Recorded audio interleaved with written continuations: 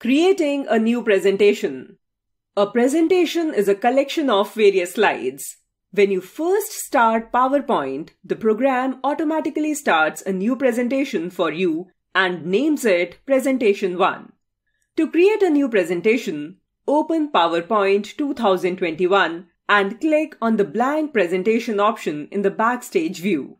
A new presentation opens with a blank slide with two placeholders, which is called the title slide.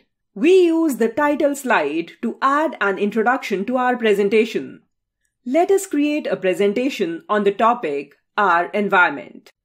Creating a title slide. A title slide displays the text placeholder where the text is to be typed. Click on the title placeholder and enter title for the presentation.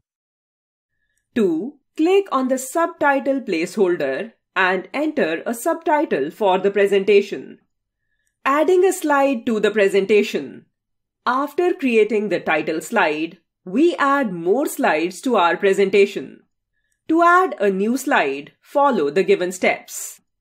1. Click on the arrow next to the new slide option. 2. Select the type of slide you want. Format the text in a slide. We can also format our text after entering it into our slide. To format the text, we can use various options like font, font size, and font color present under the font group on the Home tab. Font size changes the font size. Font changes the font type. Font color changes the font color.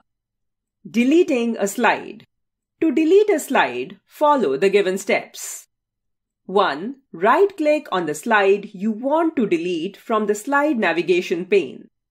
2. Click on the Delete Slide option.